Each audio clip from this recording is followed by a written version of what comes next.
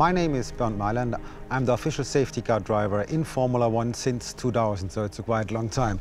This is my brand new safety car. It's a Mercedes-AMG GT S. It's a quite powerful car with a V8 engine, 4 liters. It's a front middle engine, twin turbo, so all offers what a real sports car needs. If something happens, I get all information by race control, so they send me out on the track. From that moment on, I'm trying to accelerate and to catch up the leader, to lead the race as long as possible. And then I get a radio call, just safety car in this lap, and that means I have to switch off the lights. And after that, I go as quick as possible back to my parking position in the end of the pit lane. And well, that's the normal procedure during a race. You will see me with this car on all the racetracks this year.